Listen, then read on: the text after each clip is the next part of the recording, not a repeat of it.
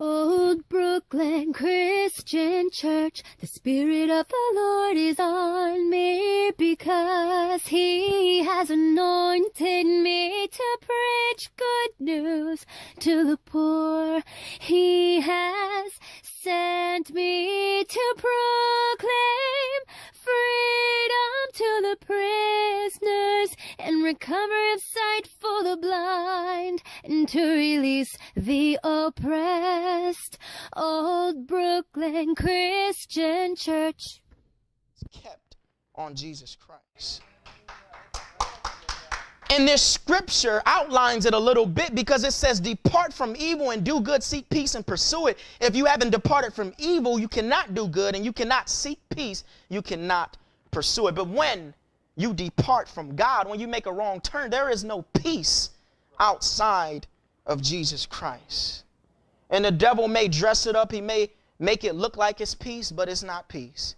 He may try to make people appear happy like they're having a time of their life, but they're living through a earthly hell. Amen. It's just like in the book of Genesis. Even in the beginning, when the enemy tricked Adam and Eve into partaking of the fruit, he made it seem as if something that it was not. Amen. And he does the same. Amen. Romans chapter 3, verse 4. Turn there with me.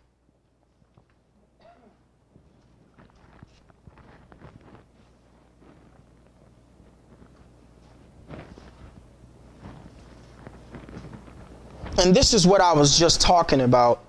It says, God forbid, yea, let God be true, but every man a liar. As it is written, that thou mightest be justified in thy sayings and mightest overcome when thou art judged. And this is what I was talking about, because a lot of people make the wrong turn because they do not hold fast to this scripture. It says, let God be true, but every man a liar. What does it mean? Does it mean that everyone you see is just a pure liar? Because God did say liars, all liars actually. He said they will have their part in the lake of fire. So does that mean that when my pastor is preaching to the congregation that every word he says is a lie? Is that what the word is saying? No, it is not saying that. But what it's saying is, until God confirms it with you, it should be considered a lie. Until it lines up with the word of God that you have, that you possess, it should be considered a lie. A man should not be able to tell you something about the Bible or about God that God hasn't confirmed to you himself yet, and you just take it and believe it and run with it. Amen. But you should be working out your own salvation with fear and godly trembling. Amen. So we need our own personal relationship with God. In this day and age that we live in, it's not common. You have people, they're dependent on priests.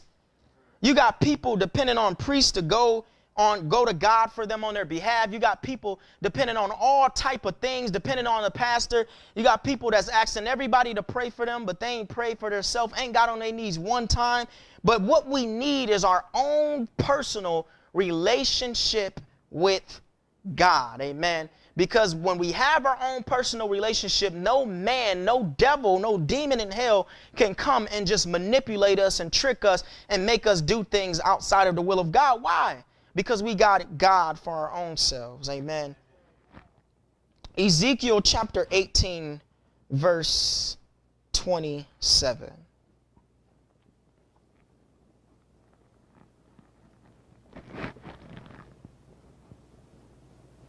You have some people that believes that they're too far gone.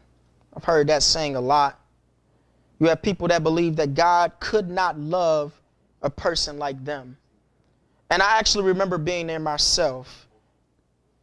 If you turn with me to Ezekiel chapter 18, verse 27. I remember being there myself to where, you know, because I grew up in the church. So the Bible says in his word that if you do good, or if you do bad, I'm paraphrasing it. If you do bad, basically, if you do bad and you know it's bad, you will be beaten with many of stripes. But if you do bad and you don't know about it, you'll be beaten with few stripes. And that would always pound in my head as I was growing up in the church, because even though I grew up with so much knowledge, I didn't do any of the things that I was being taught. Every time I would get away from my parents and my family, I would just act a complete different way. And I started to self-condemn myself, and I started feeling so guilty. And it got to the point where I didn't feel like I was worthy of God, which I wasn't, still aren't, still not. But I felt so unworthy of him that it made me want to just give up. I didn't want to go to church. I didn't want to serve God. I didn't want to do anything. And I believed that God would never love me again. I'm like, how could you love someone like me? I know your truth. I know what you say, do and don't do, and I still do it. I felt your love. This was after God had already touched me. This is after I had countless encounters with God. I knew who he was. I knew he was real. I wasn't just told it. I figured it out for myself. I even had my own relationship with him. And in spite of that, I found myself taking many steps back. And I didn't believe that God accepted me. I didn't believe that I belonged to God anymore. And I didn't think I could come back to him after all the things that I had done. But what I learned is through that experience is that a wrong turn, it doesn't destroy the path. It doesn't destroy the destination either. It just makes the path a little bit longer because you took the wrong turn. It's like if you get off at the wrong stop, GPS gonna add like 10 more minutes to your trip, and you just like, oh boy. And it's frustrating, it's irritating, it's annoying, but you still end up at the same destination. Ezekiel chapter 18:27, it says, again, when a wicked man turns from his wickedness, which he has committed, and practices justice and righteousness, he will save his life. So a wrong turn does not destroy the path. It does not destroy the destination, because once you become born again, once you turn from your wicked ways and you practice justice and righteousness, it says that you will save your life. So just because you made a wrong turn, it doesn't mean that you have to, or that you're condemned to that turn and you have to stay on that road. There's still hope yet. Amen. And you have the devil lying to all types of people, telling them that they don't have no free will, that they're destined to hell. You have the devil filling people with lies, thinking that they're too far gone, that they did too much sin and all of these things. And the funniest things, you have people that question whether or not they're a reprobate or not. If you are a reprobate, you're not going to question whether you're a reprobate. You're not going to consider God. You're going to be so far gone that God is the last thing on your mind. You know you're going to hell and you can care less. That's what a reprobate is. But you have the devil tricking people, making them believe that because they took a wrong turn, or because they took so many wrong turns, that it's going to take too much to reach God. But it only takes one turn. You can make 20 wrong turns, and it only takes one right turn to still get to the correct destination God set before us. Amen. And now is that time. Now is the time of repentance, that even if I've made the wrong turn time and time again, and I knew it was wrong, I still have breath in my lungs, meaning that I'm still able to turn. Pastor says this scripture a lot, and it really hit me the last time he said it. He always say that a dog is better than a dead lion in this scripture. And the reason he say that is because as powerful as a lion is, if it's dead, there's no use for it. But the dog still has potential because it's still alive. And basically what it's saying is, if you are still alive, there's still hope for you to make the right turn. Amen. Revelation 18:4, it says, and I heard another voice from heaven saying, come out of her, my people, that ye be not partakers of her sins, and that ye receive not of her plagues. When I read this scripture, and not even this, countless other scriptures, and when I've seen things in my own personal life, it really scared me about being around certain people. Because there's some people that really hate God. And they won't feel that they hate God themselves. They won't admit it. They won't say it. They don't even know they hate God. But with their actions constantly rejecting him, they hate God. It's a hard pill to swallow, but if you define it, it would be hatred. There's a lot of people that hate their kids. Why? The Bible says if you spare the rod, he who spares the rod hates their child. And you have people that do that, and they don't feel that they hate their child, but by action, by display, and in God's eyes and in God's word, they're hating them. And a lot of people do the same thing with God. And I don't want to be, I don't want to be around a person whose action says, God, I hate you. I can't afford to be around people that are God haters. I can't afford to be around people that naysay all the time, that's doubting all the time. I can't afford to be around people that's complaining all the time. I can't afford to be around people that's always throwing a pity party. Why? Because I got the joy of the Lord ringing in my soul. In this scripture, it says to come out of her. It says that you be not partakers of her sin and you receive not of her plagues. Because if you hang around a person that's cursed, you're asking their cursings that I want to join. You're selling their cursings. I want some too. God, I know that I'm supposed to be called out. And I know that you said you're going to whoop this sinner. But I'm not done being whooped yet. I need some more. Amen. That's what we do when we keep ungodly fellowship. Amen. But the Bible says to come out from among them and be ye separate, saith the Lord. 1 Corinthians 6:9. It says, know ye not that the unrighteous shall not inherit the kingdom of God? Be not deceived, neither fornicators, neither idolaters or adulterers, nor effeminate, nor abusers of themselves with mankind, nor thieves, nor covetous, nor drunkards, nor revilers, nor extortioners shall inherit the kingdom of God. Now this scripture, if I was a person that didn't know the word of God and I saw this scripture and then I looked at this world, I would be confused. I would be confused. When we were at the parade, the homosexual pride parade of people that's celebrating two of the hugest sins that came to be in one celebration, super scary. And you think that's the worst thing? No, you had pastors in the march with them. Pastors of churches called churches of God, just perverting, throwing dirt all over God's name. And what it does is it causes confusion and it causes deception. I don't know what Bible they got. Maybe they wrote their own. Maybe they read the Bible and they made their own version of it. Because, there's so many versions of the Bible. Maybe they just created their own, and they just changed all the words around and made it fit how they wanted to live. But the Bible says that effeminate, meaning homosexuals, and it doesn't say this just in this scripture. It's a whole lot of them. And actually God destroyed Sodom and Gomorrah because of this reason. And in spite of that, you have people that believe that God loves them whether they're homosexual or not. And they're deceived. They're deceived. You have people that believe that they're trapped, that they're a man trapped in a woman's body, or vice versa. They're a woman trapped in a man's body. And they believe that they were born a woman inside, but outside they were born. What type of God would we serve to create something that confused? That he creates you one way on the inside, but the opposite on the out. That's not how God works.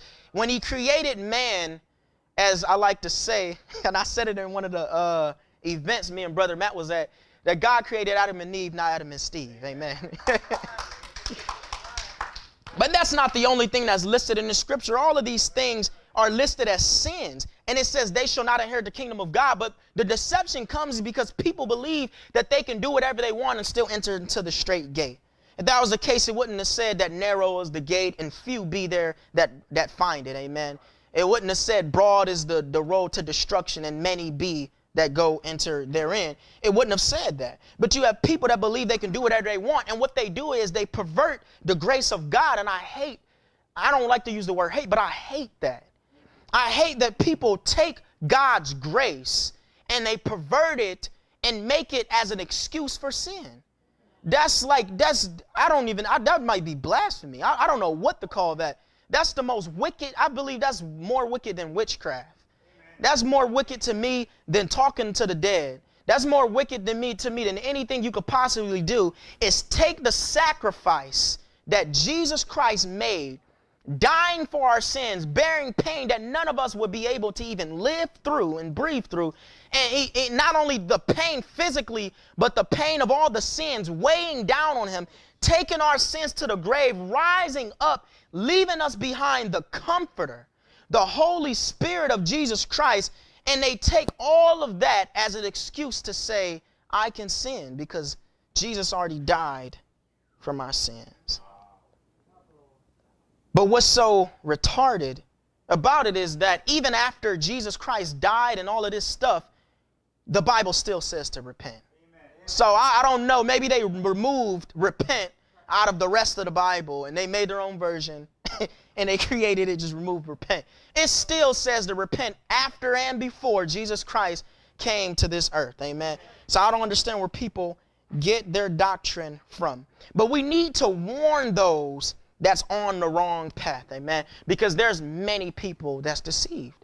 And it's easy. If you don't have your own relationship with God, how can you not be deceived? How can you not fall?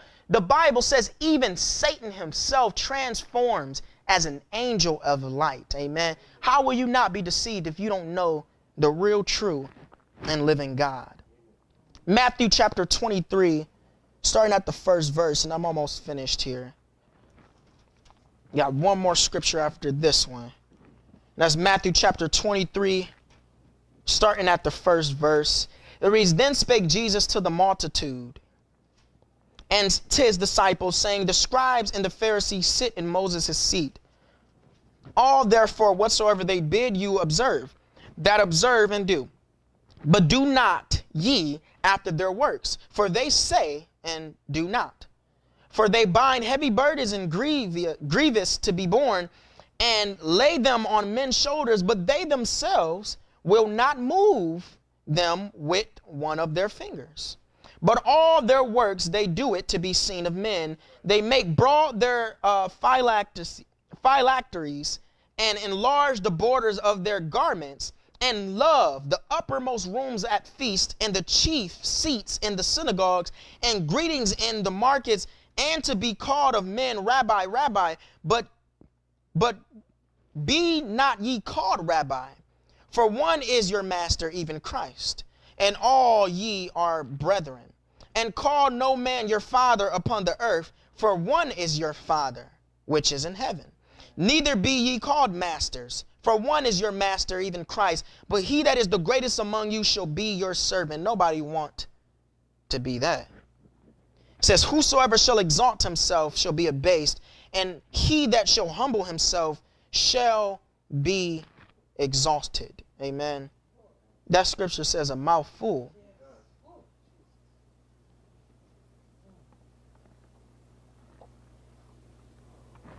So the scripture is outlining the scribes and Pharisees as hypocrites because they're teaching things and they're not even doing them themselves. And they love to do duties to be seen of men. Now, check this out, because I've learned that a lot of times Jesus called them out, called them straight hypocrites, was not scared to say it, didn't care. Straight called them hypocrites. And all the time that they were following him and trying to accuse him and all of these things, everything that they did was to be seen of men. But Jesus said that they don't do the things that they're teaching, meaning when they go behind closed doors, they're not doing what they're preaching. They're just preaching these things to be seen of men. That's why they love being in the uttermost parts and all of these things. And you have religions nowadays, false religions, false doctrines. And if you pay attention, every false religion, if you pay attention to the people that follow that religion, none of them serve their God the way that they're supposed to in their false doctrine. They don't serve their God the way that they're supposed to. What they do is they put on a front for people. Every false religion you have a bunch of them, and it's not even just false religions, even Christianity, even what we believe. You have a lot of people, they put on a show for people, but they don't actually do the works that they're protesting to people, amen? But you have it mostly in false religions. They're like famous for that. They look holy. They appear holy. But if you spend some time with them behind closed doors, you will learn how unholy they are. And I've said before that it is our job to warn those people that are on the wrong path. But also, I will say that we don't have the duty nor the power to change anyone's path. So no matter how much warning we do, no matter what we do, we don't have the power to change one's path. We don't have the power to turn someone's life around and direct them towards God. We don't have the ability, and praise be to God that we don't have the duty either. God did not give us that duty to change people's path. But what we do have the power to do, and what we do have a duty to do, is influence people's paths. Amen. Not to change their path for them, not to force them to walk a path, but we have the power to be a holy influence on someone's life. How do we influence them? Is it by hours of correction? Is it by hours of trying to beg them to follow God? Is it trying to manipulate them and trick them into doing it? Do we have to bribe people to follow God? Say, if you come to church, I'll give you $200. Everybody will be in the seats. We wouldn't be able to sit down. I wouldn't be able to sit in the pulpit. No. We influence people's path by simply walking our path. By simply making the right turn. Everyone that is making the wrong turn are going to be influenced. Why? Well, I remember being in school and I kept talking about church, and everybody would make fun of me about going to church. And in spite of all of the laughter and the ridicule, people making fun of me and playing around, you would always have at least one person that's sincerely interested of me going to church. And I wouldn't even know until they come up to me and start asking me questions. And they'd be like, well, how do you pray to God? All of these things. And I would wonder, like, why? Why do you want to know? Why are you asking me about God? You know, these people was all laughing at me. And the reason why is because I was simply making the right turn while everyone else is making a wrong turn. Think about what message that sends. Everyone else is making fun of you for doing something, and you're the only one doing it. If it's me, I'm going to wonder what is wrong with you. Why is it that you follow after this so hard, so passionately, while everyone else is doing the opposite? Everyone else is making fun of you. How has this thing been so good to you that you're still sticking with it with all of the ridicule? And I can imagine that that's the way people looked at Jesus, that they were mocking him, calling him King of the Jews, saying, oh, you can save other people, but yourself you can't save, and spitting on him and hitting him in his face and giving him vinegar to drink for water. And I can imagine as they ridiculed Jesus and did all of these horrible things to them, I can imagine people were thinking, what is it, Jesus? What is it that makes you go through all of this suffering willfully? Why haven't you turned your back? Why haven't you given up on this path? Why, Jesus, after all of this pain, why didn't you just call down a legion of angels to wipe them completely out? Why? Because he knew what the result was going to be. And he knew that what he was doing was worth it. And do you feel the same way? Do you feel like making the right turn is worth it? Because if you feel like if you make the wrong turn, it's not going to make a difference, you're never going to make the right turn. As long as you ponder in your mind and you think, man, what if I follow God? And I used to think this myself as a younger person. I would think, what if I do all of this and I go to church my whole life, I do what's right and I don't sin, and then I found out there's no heaven, no hell. They were like, man, that would be like, it would be exhausting for no reason. And then God had to reveal himself to me. And I found out that a lot of people feel this way. And this is why they don't go the right way, because they feel that there's no benefit. They feel that there's no purpose and that there's no reason. Nothing is going to happen. You're just going to die. But woe unto them. Because God said he's coming back. Amen. And he's not coming back with water again. He's coming back with fire. Amen. And I believe, I haven't experienced it, but I think fire hurts more than water. You know, I would rather, I have a huge phobia of drowning. That's my worst fear, heights and drowning. You put me in a deep pool and I can't feel the bottom of the pool with my feet, I'm drowning, because I'm going to panic, I'm going to go crazy and move all around, waste all of my breath, and I'm going to start to sink. But in spite of my phobia of drowning, since I was tiny, I would rather drown than be burned alive. Amen. I would rather, I believe that would hurt a lot worse than drowning. Amen. But that's the way God is coming back. And whether you believe it or not, it's recorded already that every knee one day will bow and every tongue shall confess that Jesus is Lord. My last scripture I want to leave with you is 1 Chronicles chapter 16, verse 11.